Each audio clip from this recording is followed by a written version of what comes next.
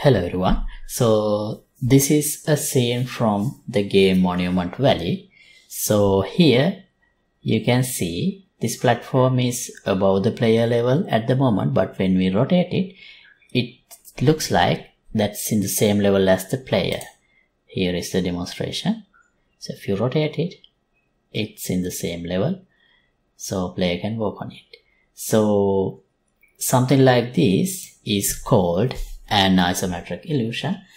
This is what we are going to replicate in Unreal Engine today. How to create this same isometric illusion that we see here inside Unreal Engine. Okay, so to get this started, let me just drag and drop a cube and place it in the 0, 0, 0 location. I don't need the floor, so let me remove that, and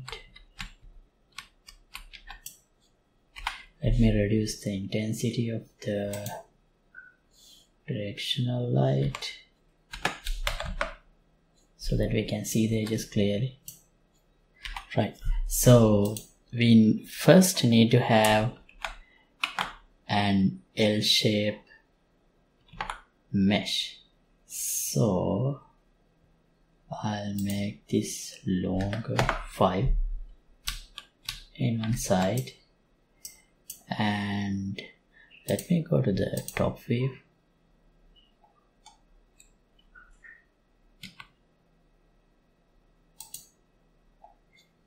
Okay, this one in. I don't think that would be an issue. Oh wait, let's go to unlit mode. Yeah, it's better. Okay, now to have an L shape, let me rotate this with Alt pressed.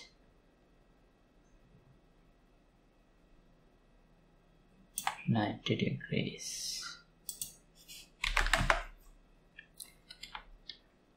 And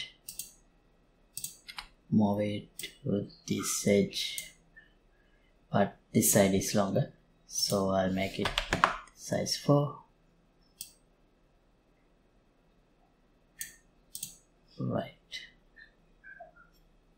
Right, now if I switch to the perspective mode, it's this way.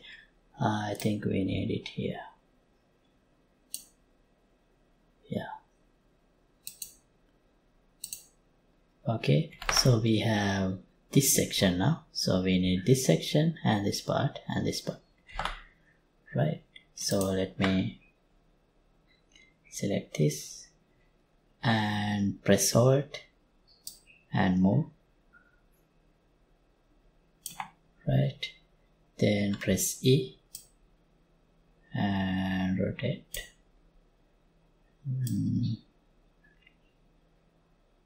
Like this.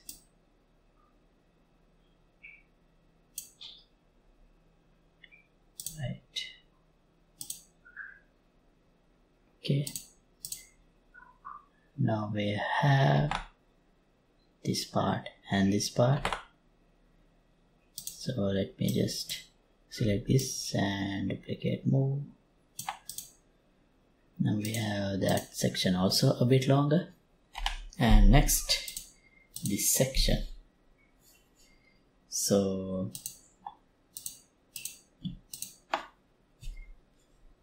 again, go back to the top view,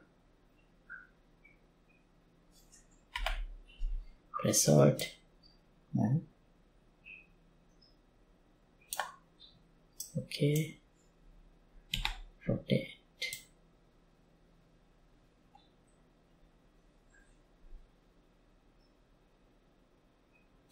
-180 degrees and move to fit here. Switch to perspective and rotate 90 degrees. Okay, now we do have this part. So right, but it doesn't look like what we need still. So here I am going to add a camera. We can't get this illusion in perspective mode, we need to have an isometric or orthographic camera here. So let's add a camera, actor,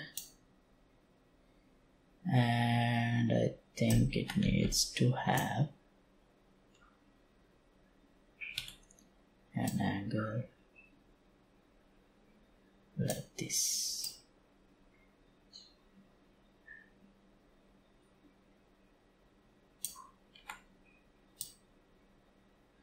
Right, and we need to make this, wait, let me switch to that camera. Okay,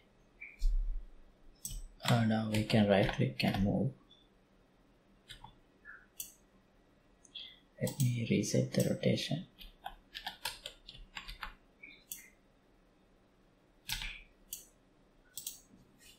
-30, and what's this? -60. Okay, now if I switch to orthographic, this is how it looks. So we can't move the camera anymore, but we can increase the ortho width. Right, make it lit. So this is the way it looks now. Right, now this L shape, let me create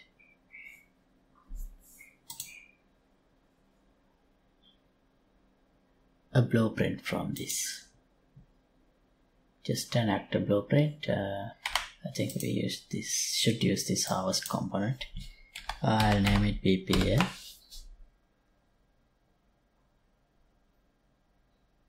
Path should be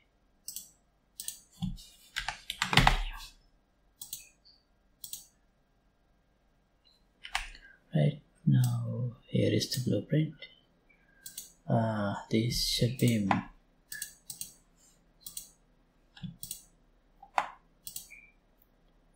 move to, wait, let's go to the perspective mode. Oh, right, here is the origin. That should be fine. Okay, now here we have a single actor. Let me switch things and get some space. Here I'll switch to the camera. I'll name it 𝐂𝐡𝐚𝐽𝐻, and then here I'll change to perspective mode.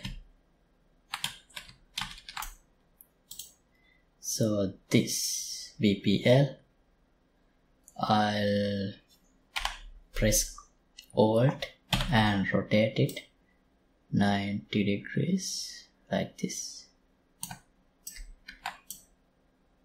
And in order to match it to here, let me move it.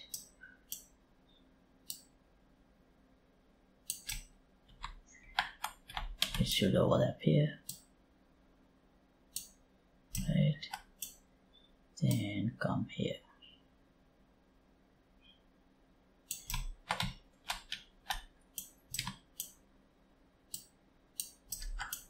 Then move up.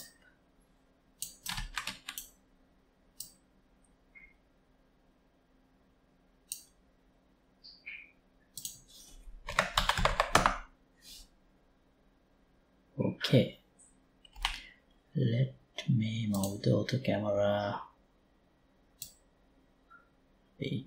like this, so we can move this scene into the middle.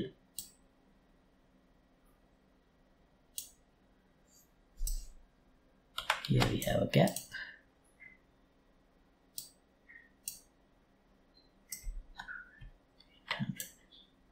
Alright, now to match this section with this part, what we can do is, let me move it back.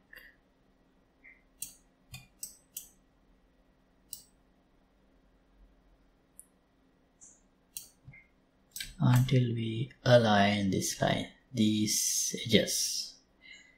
To see things clearly, maybe we should zoom in this a bit.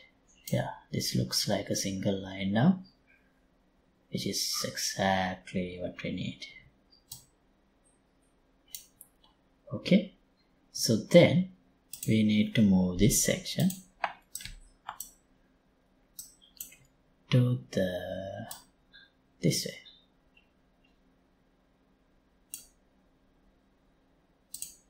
Not clear enough. Here it's not overlapping correctly.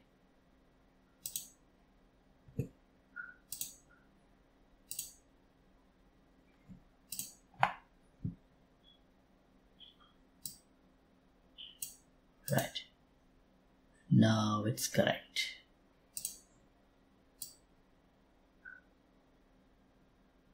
Okay.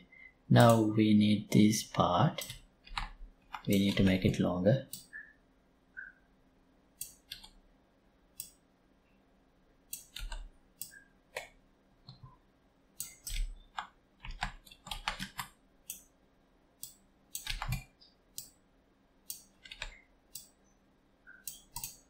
Right? Oh no.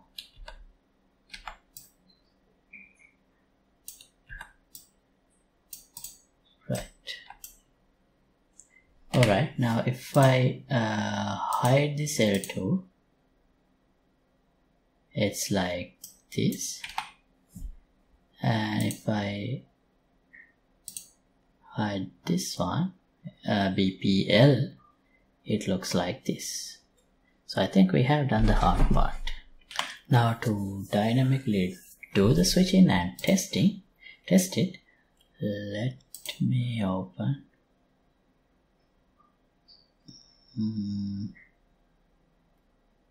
the level blueprint. Here I add a custom event. Oh well, not really need a custom event, we can use the begin play. We can get two references, L2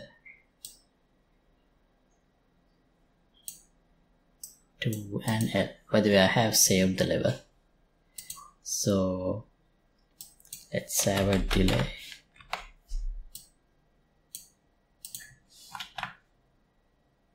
Two seconds before doing any transition. Then we can access the root component L2 and call move component 2. Here we can get tactile, okay, to transform split so that we can access both location and rotation. So even if I get root component and from here, even if I get root component and get the world transform, this would be same because root transform is same as the actor transform. The only reason I use root component here is so that I can use this move component to function. In 0.5 seconds, scene is out.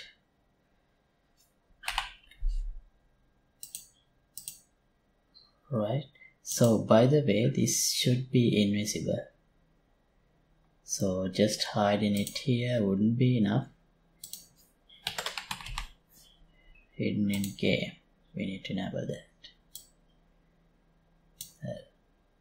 Okay, now if I simulate this,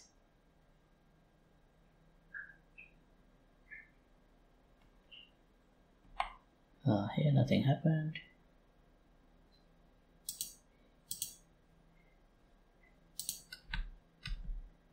We need to enable the game view.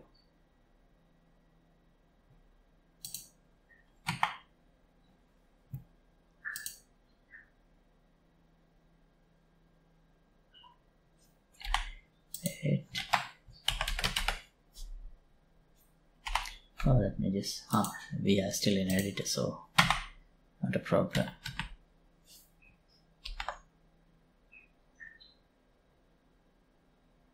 See, now to see that go back and forth, wait,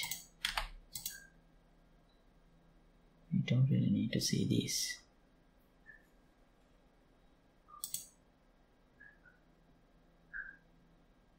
Here, let me get actor transform and save it.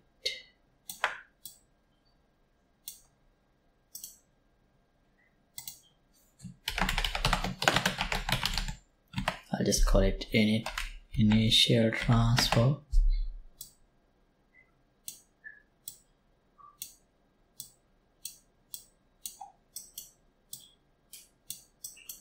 And then have a delay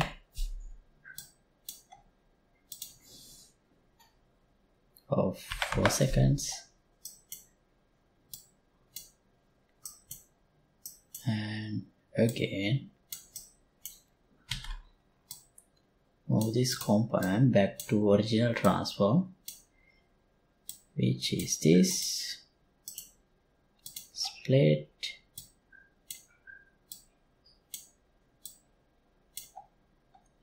and have some more delay.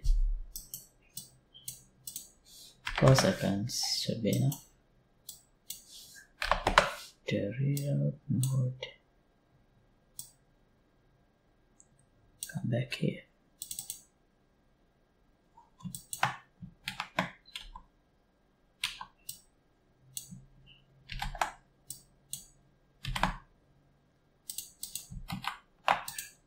Alright, let's go full screen and see.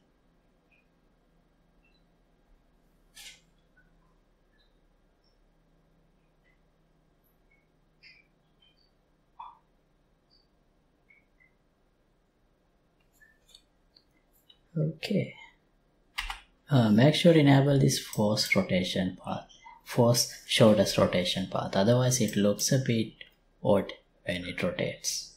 So here is the demonstration again.